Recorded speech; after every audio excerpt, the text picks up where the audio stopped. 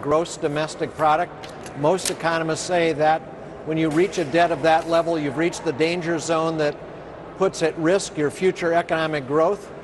And this is a bipartisan plan, 3 Democrats, 3 Republicans. It builds on the plan of the Fiscal Commission, which was 5 Democrats, 5 Republicans, and 1 independent.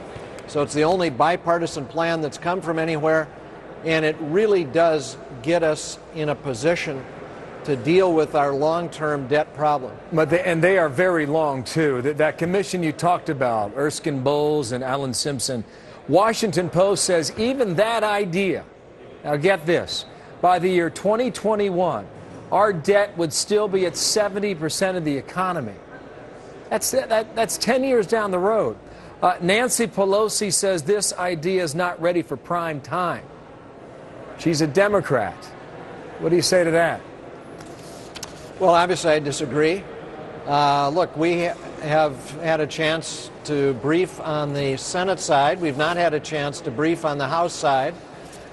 So I'm not surprised that people are perhaps more skeptical there. They've not had a chance for a full review of what we've proposed. But on the Senate, we had about 50 senators at a meeting yesterday, and after they heard the details of the plan, senator after senator, Republican and Democrat, stood up and said, look, I'm in. Count me in. This is what we have to do. It is a compromise, but that's what is required here. The Democrats control the Senate, Republicans control the House. At the end of the day, we're not going to do anything without a compromise. I apologize for the interruption. I'm short on time, as you know, but the House Republicans, especially the freshmen, members of the Tea Party caucus, how do you sell the idea of raising revenues of $1 trillion over 10 years?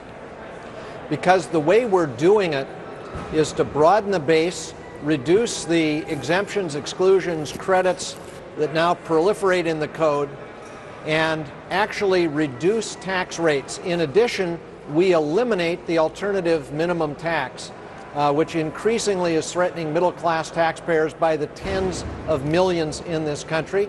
In addition, the Congressional Budget Office would score this plan compared to current law as a $1.5 trillion tax cut. Now, there is more to explore here. In 3 minutes' time, we cannot do it all. We're just kind of rubbing the surface right now. But, Senator, hope to talk to you again, maybe even tomorrow. Ken Conrad. Yes, sir. Thank you for your time.